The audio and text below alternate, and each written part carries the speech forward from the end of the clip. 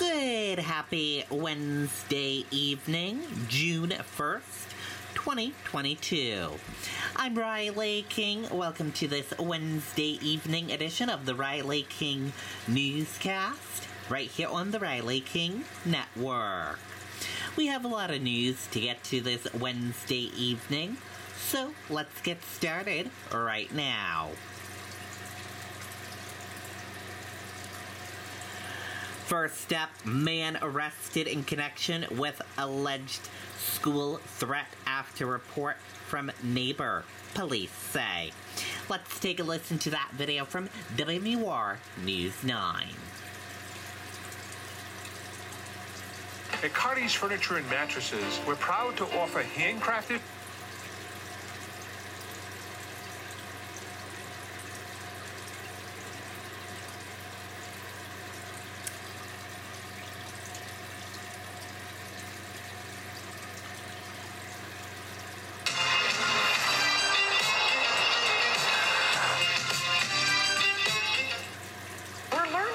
This noon about the potential threat that put Barrington schools into secure mode yesterday. Thanks for joining us. I'm Jean Mackin. Police say a man called them to say a neighbor had made comments about shooting up an elementary school. Within a couple of hours, officers arrested that neighbor, John Sorona.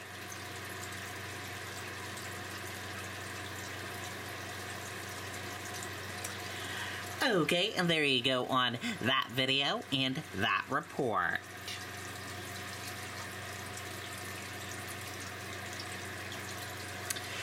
New Hampshire State Police expand the use of dashboard and body cameras. Let's take a listen to that video from WMUR News 9. For over 25 years, Bellegarde has paved the way in the hardscapes industry, providing...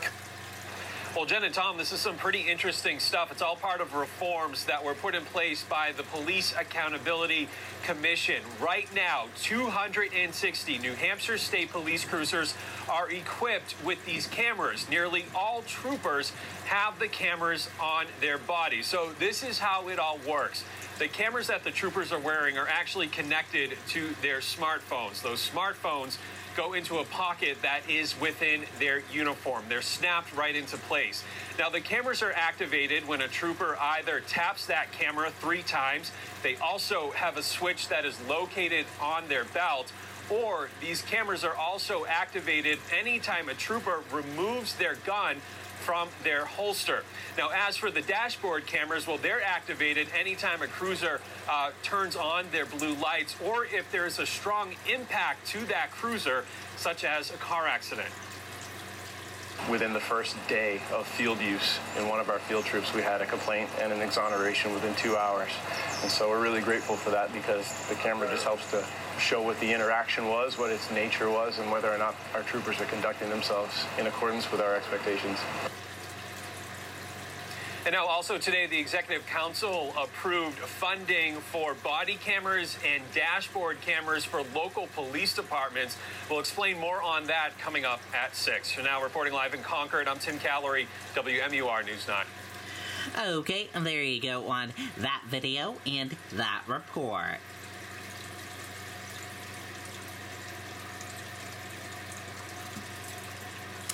Man sought after woman allegedly hit in head with gun in Manchester. Let's take a listen to that video from WMUR News 9.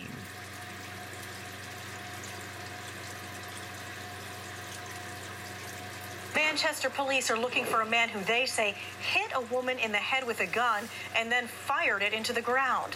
Investigators say she was able to escape yesterday morning's assault by running into a home on Hayward Street. If you know where this man is, you are asked to contact Manchester police. Okay, and there you go on that video and that report.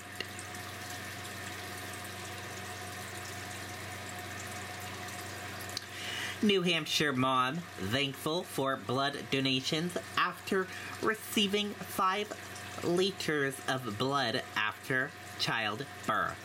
Let's take a listen to that video from WMUR News 9.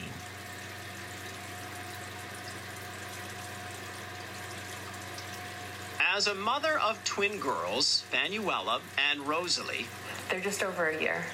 Elizabeth Bargardo has her hands full as a first-time mom these days. So it's really fun to watch those personalities start to develop. A nurse at Wentworth Douglas, little did she know that her time in an operating room would help save her own life. All of our scans were good. We had no complications at all. Unbeknownst to Elizabeth, the placenta had attached to her uterine wall, causing her to bleed uncontrollably as doctors handed her Fanuela and Rosalie. My doctor said to me, she said, she's okay. And I knew, because I'm a nurse, I know how doctors speak, how providers speak. And I was like, okay, that means she's okay, something's not right with me. Elizabeth relied on her medical training to keep her bearings. They're here, okay, what do they look like? Who are they? What is this? And like, I'm becoming a mother, and then shifting to having to focus on myself. Like all I had to, my brain just went to survive. And in a situation when every second, every minute could mean life or death. Blood pressure started to drop. They found out later that they got the blood within 3 minutes, which was pretty amazing. Elizabeth required 5 liters of blood and was fortunate to have her type available. 1 year later, she wants others to know that an hour of their time could give strangers more time with loved ones. If you can donate, and you're literally giving life. My girls have a mother because of this. My husband has a wife. I'm Sean McDonald, WMUR News 9. Wow. And you can help replenish blood supplies here in New Hampshire by taking part in our blood drive this Friday. Go to our website or mobile app right now to schedule your appointment at any of the 5 locations around the state. Okay, and there you go on that video and that report.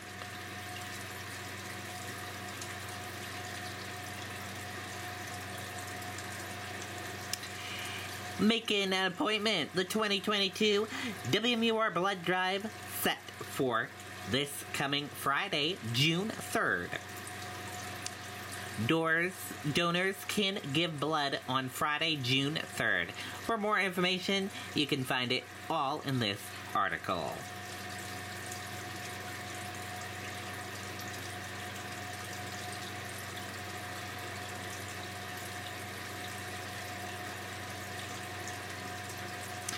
Walmart to hold shareholders concert and celebration this week. Let's take a listen to that video from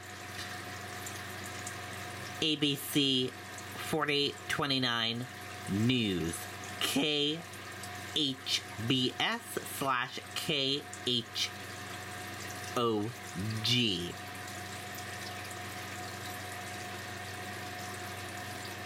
As a Main Street bank, PNC has helped over 7 million kids develop their passion for learning. And now we're providing $88 billion to support underserved communities, helping us all move forward financially. PNC Bank. See how we can make a difference for you. Yeah, today's event is a thank you to Walmart associates for their work over the past year. Now, we talked to Walmart's chief people officer while I step out so I can give you a look at what's going on here. And she tells us that there are 1,000 associates joining today. For them, they've got this whole setup. They've had people out here setting up since we got here just before 5 o'clock this morning. You see food trucks. We've even got a monster race car, a Ninja Warrior rock climbing wall. Lots of fun things going on out here for the associates. Now, they are mostly frontline associates that work within a 2-hour radius. And the chief people officer says today marks the return of physical company cohesion. Take a listen. People have been masked up or in Zooms and or in facilities and limited to very little interaction. And so really getting back in, I think it's a sign of hope and energy for what is ahead of us. Now, of course, Walmart has a reputation of bringing in celebrity guests and performers, so they say that will continue today, although we don't know yet who that's going to be. That celebration starts at 10 a.m. More on the COVID-19 protocols here at the AMP coming up in our next half hour. Okay, and there you go on that video and that report. And that does it for this evening edition of the Riley King Newscast, right here on the Riley King Network. Thank you for tuning in and watching. Have a great evening. Good night and goodbye.